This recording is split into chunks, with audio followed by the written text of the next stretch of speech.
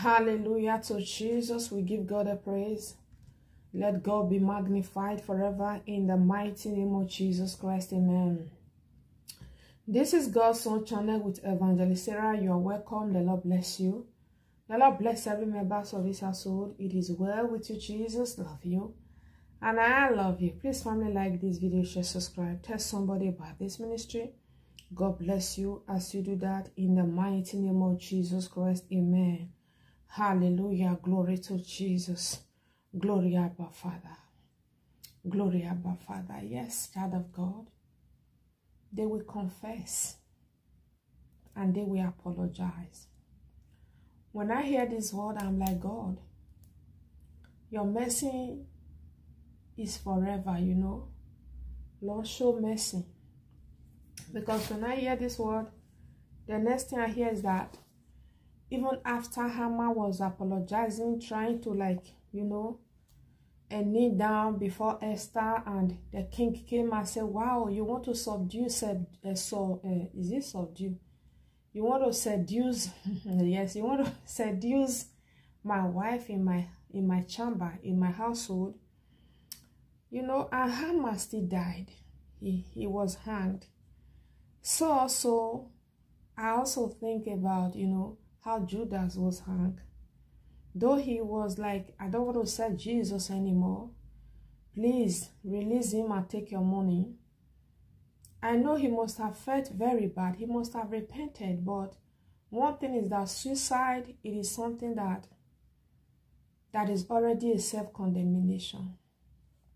Because when enemy force somebody to go and commit suicide, it means that automatically that person, not that I don't know how to say this, that person have already chosen the path he is going or she's going. Is either he's going to hell, he has already chosen, or heaven, he has already chosen. Because suicide, God is against suicide. That is why the enemy always push people to commit suicide, because when they commit suicide, the gate of hell is open. That is why it is a very dangerous decision to take. Committing suicide, it is a very dangerous decision to take. That is why the enemy want to push as many as young people into it, because he know the moment they kill themselves through suicide, that they are coming to meet him. Hallelujah. He will even increase the fire. I must tell you, because God does not want us to kill ourselves. He wants us to come to him with our body. That is why the Bible says, come unto me, all ye that labored and heavy laden. He said, I will give you rest. That is what God wants us to do. He wants us to come to him. He wants us to present our labor. He wants us to present our pain. Not that the pain are not there. Not that things that will make us to feel suicidal are not there. Not that we will not see situations that will make us feel heavy in our heart. But that is why he made it clear. He said, come unto me, all ye that labor and heavy laden, and I will give you rest.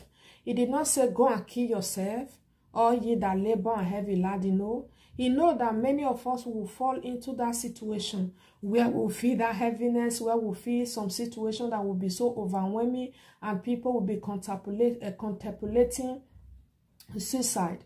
Suicide is not an option, child of God, because there is a destiny upon you that needs to be fulfilled. Glory to Jesus. There is a destiny upon you that needs to be fulfilled. That is the trick of the enemy. I hear this word so strongly, child of God. Your enemies will confess and they will apologize. But I pray that it will not be too late, so they don't go and kill themselves after they have apologized, after they have confessed, because that is not going to be on you. That is not going to be on you, because you cannot pay a price that you did not owe. I was praying a prayer here a few days ago, and the Lord was telling me the reward of the wicked is not your portion. You need to understand that the wicked has reward. And the reward of the wicked, it is not your portion. Hallelujah. Glory to Jesus. This is a way that the Lord will use to expose everyone that have been coming for your life. They will confess and they will apologize. I pray that they find the Lord and they seek for mercy. In the name of Jesus. It is well with you. Jesus love you. And I love you with the love of Christ. I remain your sister, Evangelist Sarah. By the grace of God, I will see you again. Bye-bye.